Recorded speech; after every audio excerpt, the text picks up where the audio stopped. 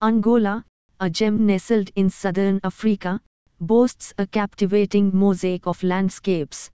Picture this: sun-kissed Atlantic beaches transition seamlessly into a labyrinthine network of rivers, all culminating in the vast embrace of the Sub-Saharan desert that stretches into Namibia.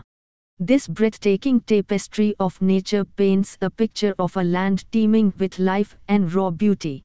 But Angola's richness extends far beyond its geographical splendor.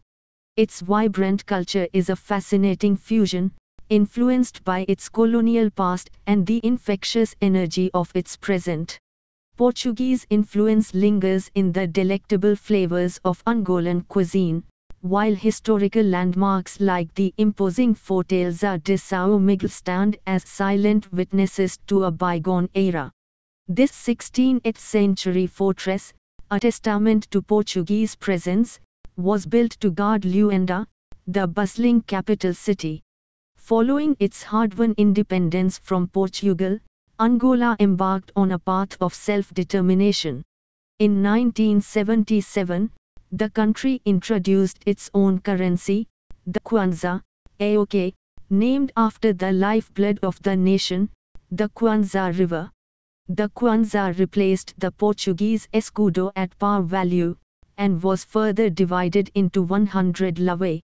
Interestingly, the kwanza enjoyed a period of remarkable stability, maintaining a constant exchange rate of 29.918 kwanzas to the US dollar throughout its entire lifespan.